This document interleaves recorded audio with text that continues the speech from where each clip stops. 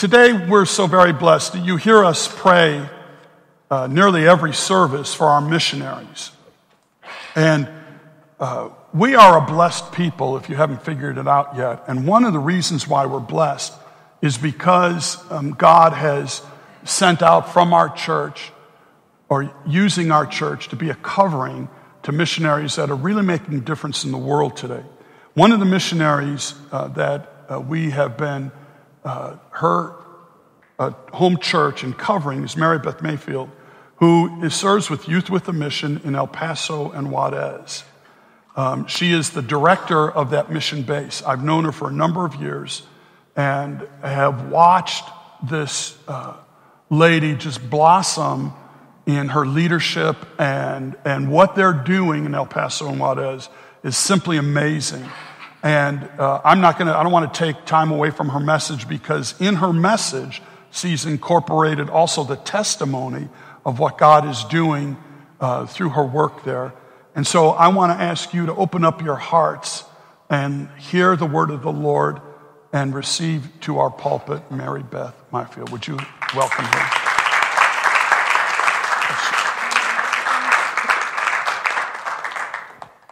I got to give you a microphone.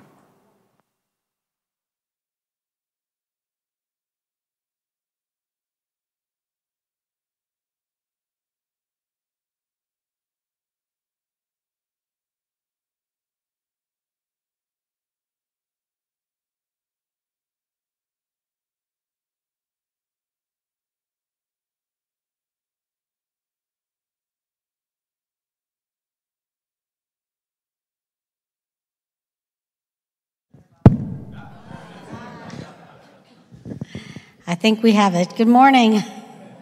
It's good to be home this morning. We're going to start off by looking at Exodus 18:13 through 26. The next day Moses took his seat to hear the people's disputes against each other.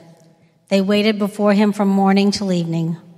When Moses' father-in-law saw all that Moses was doing for the people, he asked, "What are you really accomplishing here? Why are you trying to do all this alone while everyone stands around from morning till evening?" Moses replied, "Because the people come to me to get a ruling from God. When a dispute arises, they come to me, and I'm the one who settles the case between the quarreling parties. I inform the people of God's decrees and give them his instructions." "This is not good," Moses' father-in-law exclaimed. "You're going to wear yourself out in the people, too. This job is too heavy a burden for you to handle all by yourself. Now listen to me, and let me give you a word of advice, and may God be with you. You should continue to be the people's representative before God, bringing their disputes to him. Teach them God's decrees and give them his instructions. So show them how to conduct their lives. But select from all the people some capable, honest men who fear God and hate bribes. Appoint them as leaders over groups of 1,000, 150, and 10. They should always be available to solve the people's common disputes, but have them bring the major cases to you. Let the leaders decide the smaller matters themselves. They will help you carry the load, making the task easier for you. If you follow this advice, and if God commands you to do so, then you will be able to endure the pressures, and all these people will go home in peace." Moses listened to his father-in-law's advice and followed his suggestions. He chose capable men from all over Israel and appointed them as leaders over the people. He put them in charge of groups of 1,000, 150, and 10. These men were always available to solve the people's common disputes. They brought the major cases to Moses, but they took care of the smaller matters themselves. For the last several weeks, God's been speaking to me from this scripture. And I think the question that Jethro asked Moses is a great one. What are you really accomplishing here? Moses obviously thought he was doing a good job. He was handing down rulings from God, mediating disputes, teaching the people God's decrees, and bringing God's word to them. And for all purposes, he was God's man of the hour. Moses was the one God gave the 10 Commandments to, and he was the one who led the people through the Red Sea on dry ground and out of Egypt. Of course, he could handle a few disputes and teachings. But Moses' mistake was one that's common to all of us. He failed to recognize the season of his leadership, or we might say he failed to recognize the season of his life. Each season brings new challenges, new rewards, and leaders must have or develop the skills that they need for the new leadership focus of that season, just like we must each develop what we need for each new season of our lives. During the Exodus, Moses was front and center, and he needed to be. God was working through him with the help of Aaron and Miriam. He was firmly in charge, and there was no time to get a committee together to help make decisions. But now they were in the desert, and God was directing them to stay in certain places for varying times. There was time for Moses to develop leaders, but he didn't do it. He was still in crisis management or pioneering mode. And even though they weren't in the promised land yet, the people were settling into a routine. They were starting to live their everyday lives again, which is probably why there were so many disputes. Right? Because when you're running for your life from the Egyptians, you don't quarrel over little things. But when you have time to think about what your neighbor did to you and how their tent doesn't smell very good, then there's lots of disputes. The season was changing, and Moses was not changing with the season. Each of us must assess where we are in our lives, in our jobs, and in our leadership, and we must ensure that we're recognizing the season we're in and the one we're going into and equipping ourselves for it. I've really been thinking about seasons lately. A season can be defined as a limited time or opportunity to reach a goal and fulfill a purpose. And there's no set time for a season. As Christians, we can look at a season as a divinely preset period of time to accomplish the Lord's specific purposes. That definition really resounds with me. And as I look back on my 11 years of leading YWAM El Paso Juarez, I clearly can see 5 seasons that we've walked through. I want to take you through the 5 seasons, and maybe God will use what we've walked through to show you some of the things you've walked through. Because a season is a window of opportunity to embrace what God has for us and accomplish His will, we must understand that if we miss something in that season, it may never be regained again. So we want to pay attention to what God's doing and get all He has for us. The first season I want to talk about is the transition. I became the director of YWAM El Paso Juarez in 2004, and my first year was the transition. I was blessed because I'd been part of the ministry already for 7 years, so I wasn't taking on anything new. I was also blessed because, unlike most transitions, we lost no staff during that time. In fact, it was probably 18 full months before anyone transitioned on to anything else. What a blessing. But the first year was still rough nonetheless. When I was prayed for to be commissioned at a conference that Pastor Nick was at, I had just buried my birth mother. I met her. I was adopted, and I met her in my 20s. And you can go to the next slide. And I received the news that my home church had closed, and I had lost all my support.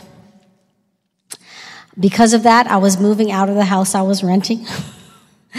But it wasn't all bad news, because that's when God spoke to Pastor Nick that the church should adopt me as one of their home missionaries. So that was good news.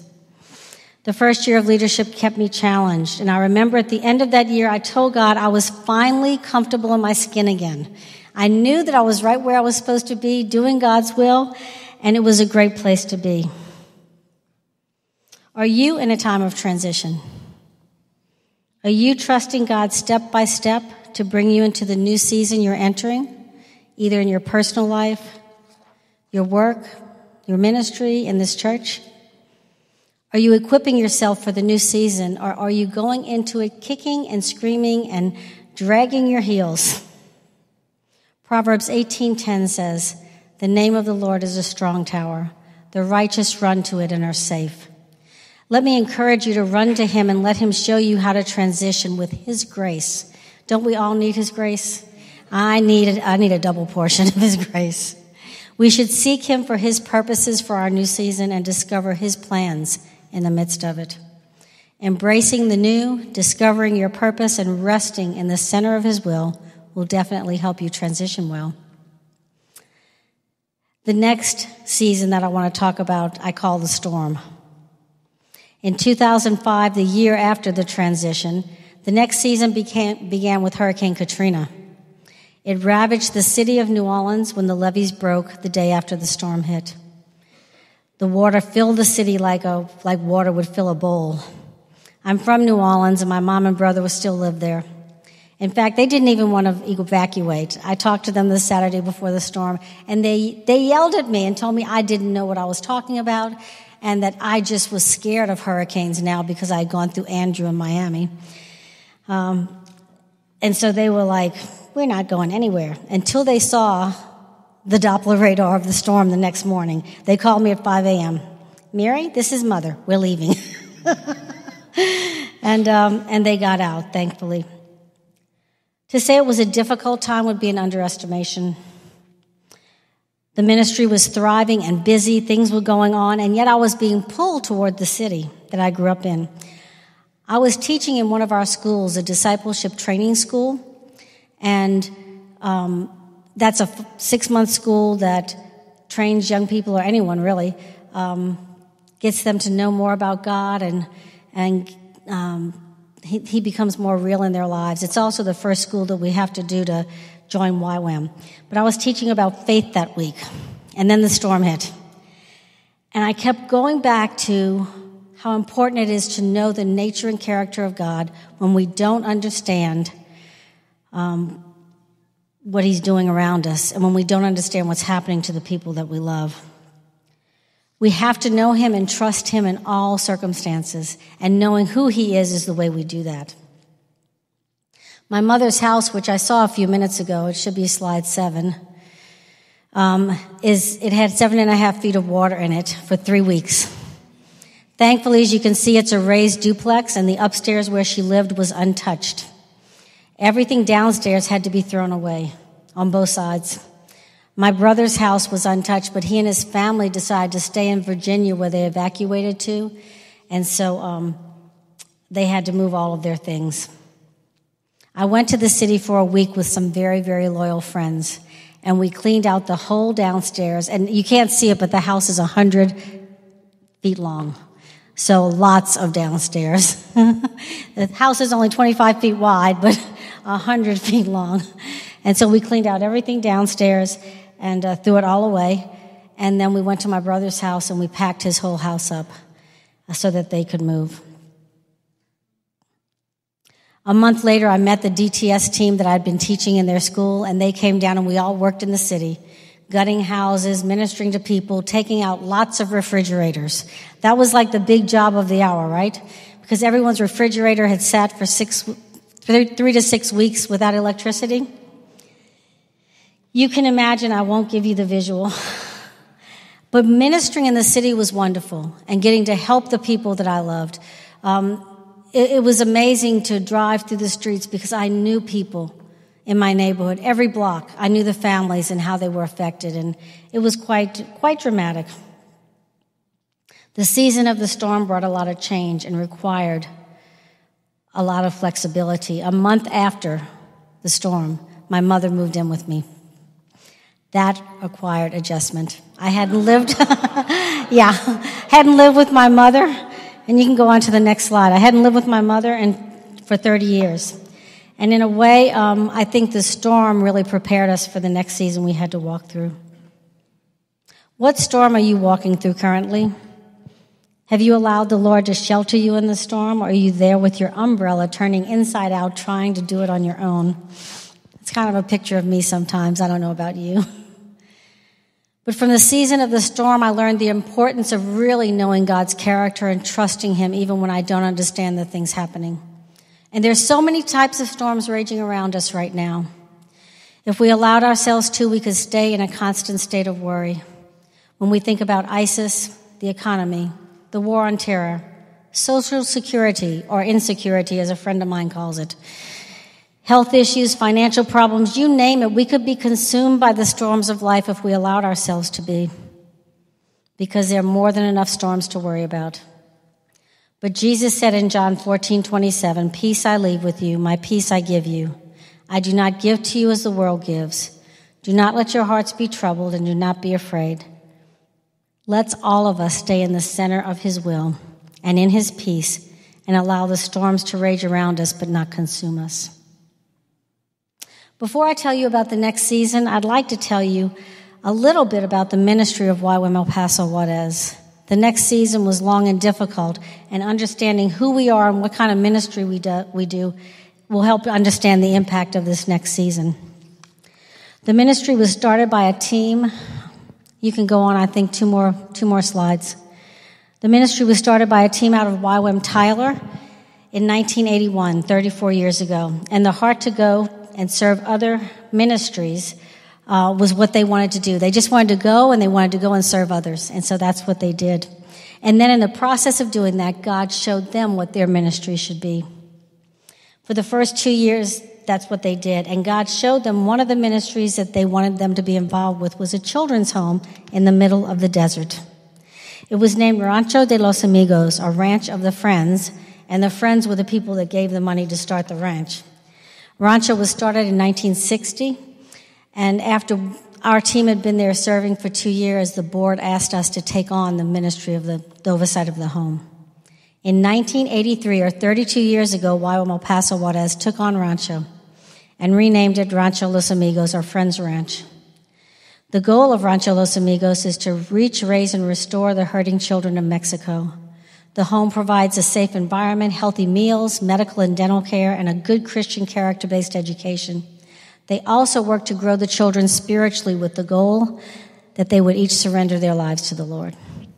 Having the children's home is a rich part of our ministry. We've seen God do amazing things in the lives of the children.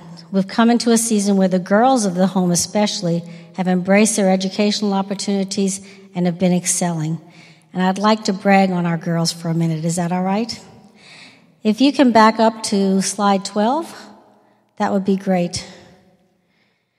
And it'll be the first one of the girls. There we go. That's Brenda. Brenda grew up in the home from the age of 3. She was the first one to finish high school, do her discipleship training school, and she did that in Australia, and then go to college. Last December, she graduated from college with a Bachelor of Arts in Communication, Organizational and Corporate Communication, with a minor in Translation and Interpretation. And now she's pursuing her Master of Arts in Communication. Brenda has set a new standard for the children of the home, and they are following her, and we're so excited. The next girl in the nursing outfit is Gabby. Gabby spent 12 years with us. She graduated high school, did her DTS in Hong Kong, and then returned to pursue a nursing degree in Guadalajara, Mexico. She'll graduate from nursing this December, and we're so, so proud of her. Her sister, Lisette, is the next slide. She was with us for 13 years, and she did her DTS with YWAM ships out of Kona, Hawaii. Yes, a girl from the desert went to Hawaii and works on the water. And of course, after she went there, she doesn't want to come home, right? Afterwards, she returned to do the Bible Core course and then joined the staff of YWAM ships. She's their registrar. She loves working in the office, and she also loves working with the discipleship training school, which she's doing right now. In the last few months, she also just got engaged to a lovely young man that's a Christian. Jackie came to us when she was 10 years old, and she had never been in school, and that's not uncommon. She worked hard and she finished junior high school, but when she went to go into her high school class, they canceled the class for lack of students. She was determined to keep studying, though, and she really wanted to become a hairdresser and do nails and hair and color, so she found a program. She finished it in a year, and she's gotten her certification in both the U.S. and Mexico to do cosmetology. We're very proud of her. After that, she did her DTS with YWAM ships, and now she's back on our staff, working full-time with the DTS. The next one is Jasmine. She was with us for 14 years and graduated high school in a self-study program. It only took her 2 years to finish high school because she's very motivated. And what you need to know about all these kids also is they're bilingual. We raise them all bilingual, so she reads as much English as she does Spanish, and she did her high school in English, actually. She graduated last May, and now she attended a DTS in Brazil, and she's planning to do a 2-year associate's course to learn how to be a photojournalist. And yes, I know your questions. How can you afford to put all these kids through college? We can't. Thank God it's God's bill. And we help them raise money, and we help them whatever they need to do to do it, and God has been very, very faithful. We do have a higher education fund. If anyone would like to contribute, we are always taking donations for that. And then on Friday, I just went to Beth's DTS graduation in Orlando. That would be the next slide. She has a severe learning disability, but worked hard and finished junior high. She went to Austria for a year and worked as a nanny for the daughter of our children's home director, and that really helped her mature and grow up and helped her English a lot. She returned, and then she felt like God wanted her to do the DTS. Now she just went home yesterday, and she wants to work at restoring relationships with her birth family and telling them about Jesus. She's actually the youngest of 9 children, and we had the last 4 in our home, and she's the youngest of all of them. And then she wants to go back to Orlando next spring to do the School of Ministry Development. We believe that education breaks cycles of violence, abuse, poverty, and addiction. And that's why we're so committed to see these kids get as much education as they can. We see the change a good education is making in the lives of the girls, but unfortunately, our boys are not getting it. Would you pray for our boys? Our teenage boys decide that they're men and they want to get out of a children's home. They don't like being with all the kids. And we're really praying and working on different ways that we can continue to engage them so that they can take advantage of all of the educational opportunities that they have.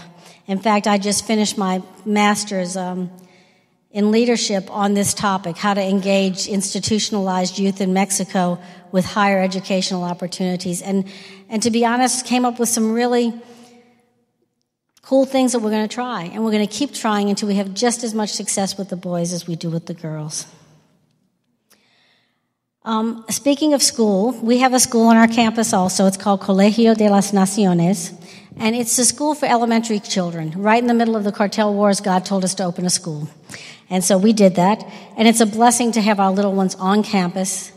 We get to reinforce the character lessons. You can go to the next slide. Reinforce the character lessons and knowledge of God that we work to impart in the home. But there's so much more to our ministry than the children's home and the school. In the summer and fall, we run a program called Super Semana. It's a super week based around superheroes where we train 5 to 12-year-olds from our community to know and trust God. And that would be the next slide. It's like a VBS, but with a missions focus. We usually have about 100 or 150 kids, and we get them more every day. The kids love coming to our program. In fact, there was some Jehovah's Witness visiting one of the kids' families, and they were telling them their story of creation, and the little boy says, "That's not what happened." And they said, "Well, tell us what happened." And he told them the story of creation. And they said, "Well, where did you learn that?" He said, "Super Semana, of course." Like, don't you know that? That's where they teach us all these things. And you're wrong. Then we also run our DTS, our training school. That you can go on to the next slide. It's done bilingually in English and Spanish. We have the largest one running right now. We're really excited about that we've had in a while. We also run a Bible School for the Nations, or BSN. It's a 6-month Bible school that's focused on how to teach the Bible in different settings, especially cross-culturally. We also have a 1-month intensive Spanish language school. Anybody want to learn Spanish? It's a great program, and I've seen people go in with no Spanish and come out being able to do a short presentation in Spanish. So it's just intense. Everyone speaks Spanish to them. They do a lot of activities in the city to use what they're learning, and it's a fun program, usually around the summertime. I have information about that in the back also. Besides the children's home and the training schools, we also host teams. And I know you guys are going to be bringing a team out, so we're looking forward to that. We have youth teams and adult teams, professional teams and family teams coming to serve with us. We've restarted our house building ministry to provide a home of hope for hardworking families. And we host 2 medical outreaches a year in the spring and fall. We also host evangelism teams from Mexico, the U.S., and around the world. And most teams do a variety of types of ministry. We work in soup kitchens. We've helped plant a church. We do Bible distribution in our community. And in fact, we're doing it very methodically, starting from where we are and hoping to cover the whole city with Bibles. Another ministry that we've had for about 2 years is called Calles, which in Spanish means streets. But in English, it stands for Compassion, Love, Liberty, Freedom, Hope, and Health. And it's a ministry to the prostitutes in downtown Juarez. The girls that started this ministry prayed for years and felt like God was telling them that He wanted them to go and work with these women, whether they were trafficked or not, and just get to know them and through relationship. And that's what they do. They go down and share a Coke or paint their nails or do something. And I think it's the next slide that shows a block party that we did with them. I think. There you go. And it was really neat. We got all of the permits we needed. We set up a whole block right in the city center. And we had food and all kind of things going on. And the men that were with us went out and gave roses to all the women and invited them to come because Jesus loved them. And they came and that we fed them and we had music and we did their nails and cut their hair and prayed with them, and it was just a wonderful thing. We're having another one on September 4th. Now that you have a better picture of the whole ministry, I want to talk to you about the next season because it was a long one and a hard one, and I call it the war. In 2008, the cartel wars came into Juarez. The murder rate skyrocketed. In 2007, we had 300 murders a year, or less than a murder a day. And by 2010, 3 years later, we had 3,622 murders a year, which was 10 murders a day in our city. At the beginning of that time, there was a perfect storm that really increased the decline of teams and people coming to minister with us. The cartel wars were started, the economy downturn in the U.S., and the swine flu outbreak. All three of those things happened in the fall of 2008, and every team that was coming canceled. Most of our teams did not want to be in the middle of all of that. We did have one medical team that came, but when a guy came in with a bullet wound, we decided we shouldn't do medical outreaches anymore, not for the time being. We had also just restarted our home building ministry, and then we had no people to build the homes. We tried to go about normal everyday life as much as we could, but nothing was normal. There were even a few students that were applying to our schools, but when they found out where we were, they canceled. We tried to keep the lives of our kids as normal as possible, but every time we took them out, we found that we would have to say, look on this side of the van, because of something gruesome that was happening over here. We saw people that had just been murdered. They hung them from the bridges. We heard gunshots all the time. Bodies were dumped in our community. 4 policemen were ambushed right across our wall one day when all the kids were outside playing. It was a very difficult time, but praise God, He protected us. Because of the decrease in finances, we actually did things like close buildings and we just hunkered down in prayer. It was an incredible season. Thankfully, the ministry had no debt because we do everything by cash. So everything we build, all the vehicles, everything we buy, we do on a cash basis. And that's what kept us going during those years. Because we could close buildings and we could do whatever we needed to just pay the monthly bills. God really blessed us during that time. We saw many other ministries leave because of fear or close down because of finances. But even though the violence came very close to us, God protected us. By 2012, the murder rate was down to 797 or 2 per day. And in the month of March for this year, we hit a 7-year low with only 22 murders. That puts us under the 2007 rate. We praise God for His deliverance. We praise God for His protection. And many people ask me what happened to end the cartel wars. I can tell you it was 3 things. The biggest thing was prayer. We saw international prayer raised up for our city like never before. Juarez had been named the murder capital of the world, with more deaths happening in our city than happened in any war zone around the world. It was easier to get killed in Juarez than it was to get killed in Afghanistan or Iran or Iraq. People were praying. We prayed. We went to prayer meetings. The city gathered together. It was an amazing time of prayer. At the same time, the police chief that was in Tijuana and had cleaned up Tijuana, came, and he did an incredible job in our city. And in the end, one of the cartels won. They won the drug routes through our region. Many people told us, "You were so brave for staying. We can't believe that you and your whole staff," our whole staff stayed. We all prayed about whether we were supposed to be there, and every person on our staff, even the ones with little kids and families, we all felt God told us to stay. And to be honest, we weren't brave. We were not brave. We were simply obedient to stay where the Lord had called us, even with a war raging around us. The only way we could do that was to stay close to Jesus, to seek his face regularly, to know his heart, and then when we had done everything else, to stand. Ephesians 6:13 and 14 talks about that in terms of spiritual warfare. Therefore, put on the full armor of God so that when the day of evil comes, you may be able to stand your ground, and after you have done everything, to stand. Stand firm then. And that's what we did. We stood, we waited, and we saw the Lord's deliverance. Are you fighting a war right now in your own life? Or are you likely to become collateral damage from a war raging around you in your home, your family, your work, or your ministry? I just want to encourage you to stay close to Jesus, to seek his face, to know his heart, and to stand your ground. And when you've done everything that you can, and you don't have any energy left to say another prayer, just stand.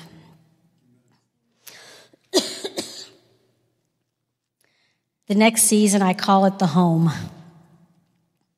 And it actually overlapped with the war. For years, our heart and desire was to build a new home for the children of Rancho Los Amigos. The current home is the next slide. It's an old adobe structure that's literally melting away, and the roof is unrepairable. We've tried many times, even recently with repairing the roof. And just last week, we had enough rain.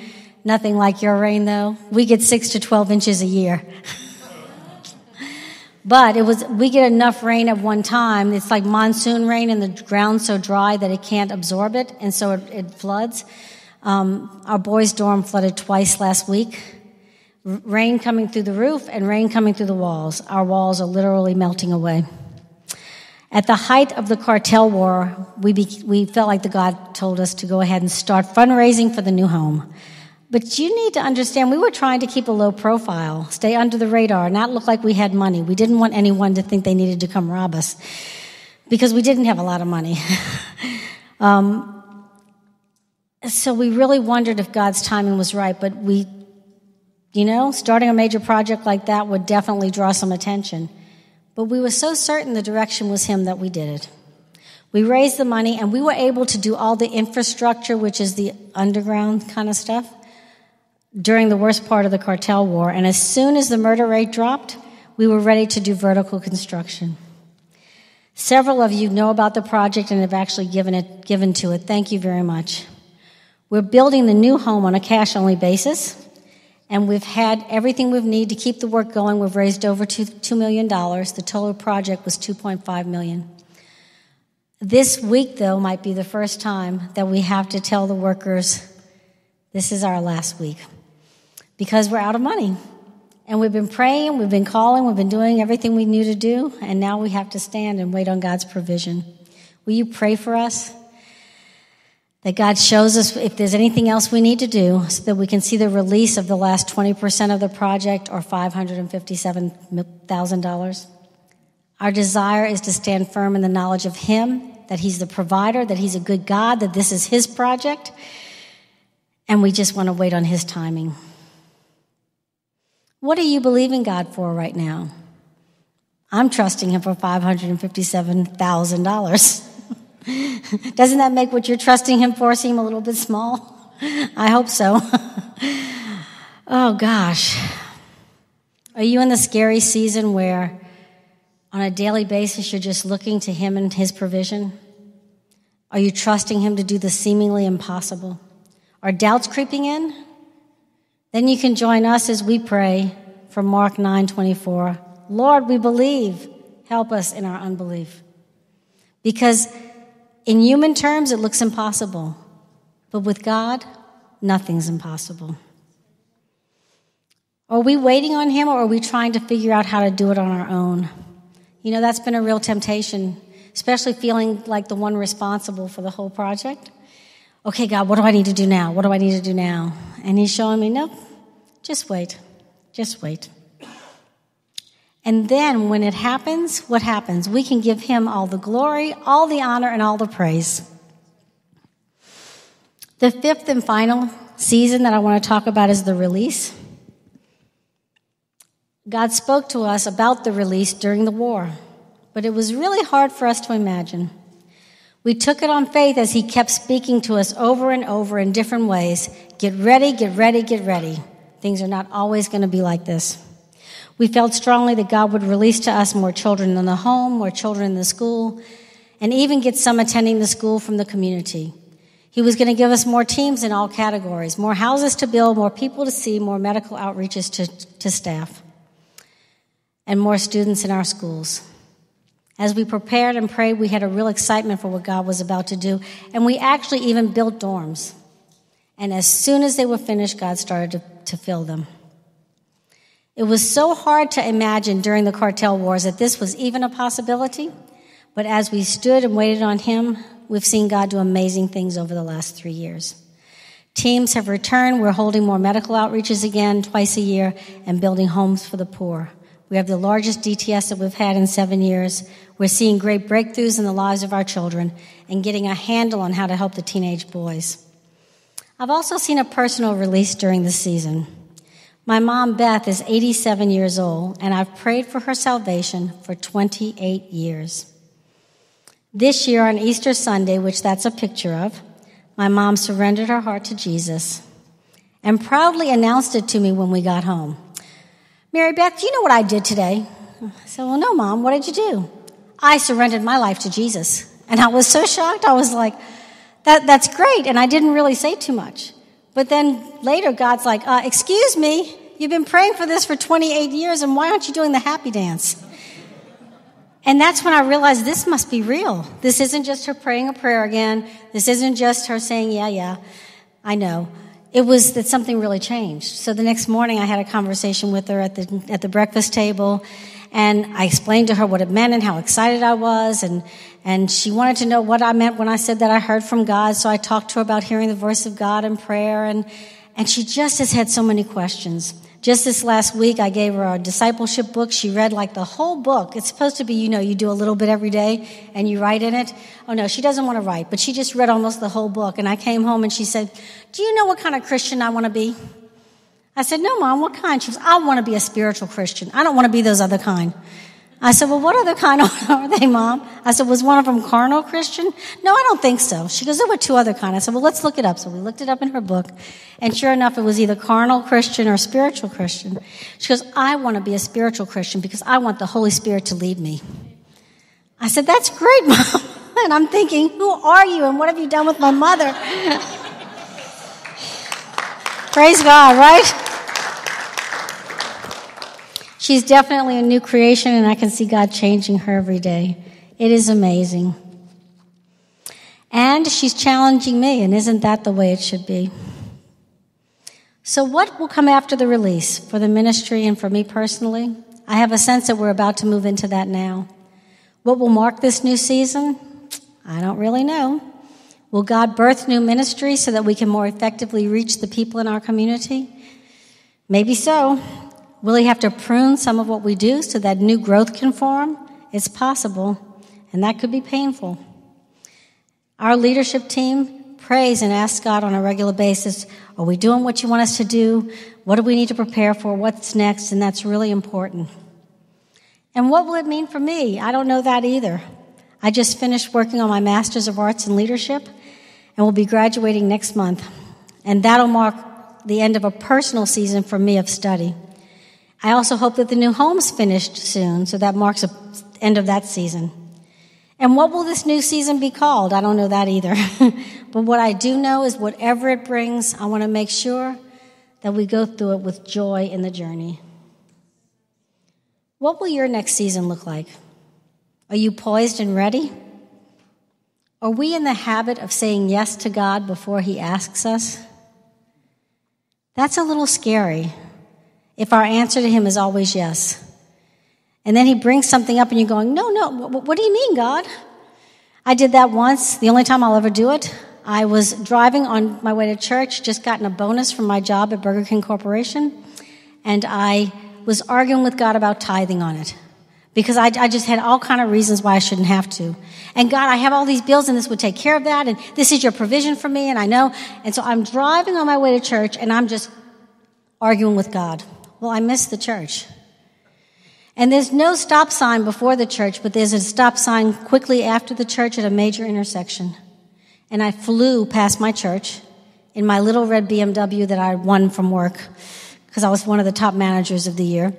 Flew past there, got to the intersection, saw the stop sign at the last minute, slammed on my brakes, went through the intersection sideways, and I was looking right at a police car that was coming right at me and nearly hit me. Pulled over when I got on the other side and stopped and just sat there with my heart beating and with me saying, I'm sorry, God, I'm so sorry. I'll never fight with you again. I'll do whatever you tell me to do. I was waiting for the policeman to come and give me the ticket of my life. God must have put blinders on his eyes because he didn't even see me. He didn't stop. He nearly hit me and he didn't stop. That was the last time that I will ever argue with God, especially about money. Now I try to say yes to him before he asks. We need to all be that way. We need to say yes to him, do whatever he asks of us in the future, and know that because he's love, the only thing he's going to ask us to do is something that's loving for us and loving for those around us. So I want to reiterate Jethro's question. What are you really accomplishing here? Moses was wise enough to take Jethro's advice post-haste. He recognized that the season of his leadership had changed, and he now had to adapt. He chose capable men from all over the camp, appointed them as leaders, and put them in charge, some of small groups, some of large. He began the process of recognizing his new season and what his new focus should be. Moses had Jethro to speak into his life. Pray and ask God if you're in a new season that you've not recognized. Ask him who your Jethro is, and pray with them and listen. Move into your next season with confidence that the Lord's already there waiting for you, and knowing that he's the same faithful and loving God that he's always been. Trust him and embrace joy in your journey. I hope that you guys got a taste today of what our ministry is about, got to know me a little bit, for those of you that I've never met before. I'm so blessed with being a missionary at New Hope Church. Thank you. I know God's provided for me through all of you. But what I want you to know is that every testimony that I share, every good thing that God's doing through our ministry, every prostitute that's ministered to, child that's raised, student that's taught, is part of your testimony. Because your support of our ministry, you're doing the work of God. We get to be there full time, and that's a huge blessing for us. But you get to be part of everything we're doing there. And so, thank you. And thank you for your prayers. You're a praying church, and those make a difference. At the end of the service today, I have a little table out there. I brought lots of different information about the ministry. I have magazines about the children's home, magazines about the ministry. We also have pictures of the kids with sponsorship envelopes. Even if you can't sponsor a child, would you take one and pray for them? That would really be great. And then you can pick up some of the other things. If you take everything off of my table, I'll be so happy because my suitcase will be lighter to go home, and then I can fit Beth's sleeping bag in the suitcase. So I could really use that help. Thank you guys so much, and God bless you.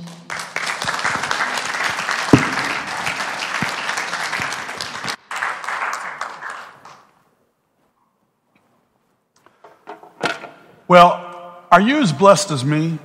I am just so amazed at what the Lord is doing through the people that God has sent out from our church. And it is our great privilege to be the home church, the sending church of Mary Beth and the others that we send out, and others that we will soon adopt as God guides and directs us.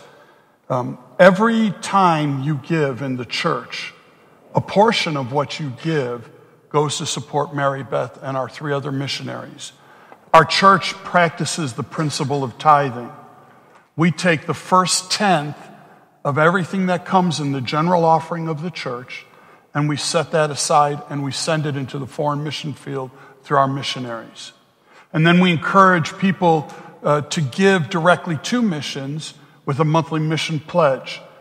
Anytime you give a check and it says mission on it, then it goes into the mission fund that helps support our missionaries. And our goal is to continue to support them in the fashion that we have, increase it as God gives us the ability, and take on some other missionaries that I know have need and we would love to begin to support. In the first weekend of October, we will have our mission conference weekend, and that's where we'll present to you our goals for the following year and the support budget and what we hope to raise and who we want to continue to support. But it is our privilege and our blessing to support you, Mary Beth, and I'm grateful that you call New Hope your home. Let's open up our hearts to the Lord. I believe that God is doing a new thing. As a matter of fact, as Mary Beth was speaking, there were a couple of passages in Isaiah that came to my heart. One of them was Isaiah 43. It's something that the Lord has spoken to me often. But it says, forget the former things, do not dwell on the past. And we could just pause there and think for a minute. Some of you are living life looking at the rearview mirror. And you'll never move forward if you keep dwelling on the past. There's some stuff you just got to let go of. There are some things you just have to accept. They're not going to change. God, it's just not going to happen. You just forget the past. See, I'm doing a new thing. Now it springs up. Do you not perceive it? I'm making a way in the desert and streams in the wasteland. God's doing a new thing here at New Hope, and I'm excited about what he is doing. And then, Mary Beth, before you scoot out, I just want to say to you that while you were saying you don't know what the next season's going to be, the Lord quickened a verse that I want to share with you, and you just take it, and if this is for you, it's for you. But Isaiah 62, verse 4 says this, no longer will they call you deserted or name your land desolate, but you will be called Hephzibah, and your land Beulah. For the Lord will take delight in you, and your land will be married. Hephzibah means my delight is in her, and Beulah means married. Amen. Amen. Let's open up our hearts. As always, when we have a missionary or a guest speaker, we have the opportunity to sow seed into their ministry, and that is our opportunity today. Please don't ever get mad at me for taking too many offerings. Your problem really isn't with me, it's with God. Here's what I do encourage you to do. All you do is just, everything that you have belongs to the Lord. And so just simply ask the Lord what he wants you to do. And he may say, I want you to sow a seed. Or he may say, no, I want you to hold what you have now because down the road there's something coming and I want you to sow into that. So you just obey whatever God speaks to your heart, but have the courage at least to ask. And we'll do that right now. Father, we thank you for Mary Beth. We thank you, God, for the gift that she is to our church and to the nations, Lord. And we thank you for the amazing things that you have done in her and through her and what you are taking her through. And I pray, Lord God, that you would bring bounty and blessing to her. You would increase, Lord God, the ability for her to do what you've called her to do. You would pour out blessing and add blessing to the blessing, Lord. Father, even now, God, you've given us an opportunity to be a partaker in that ministry. And Lord, I ask you, what would you have us to do? Lord, what would you have me to do? Speak to my heart now, Lord.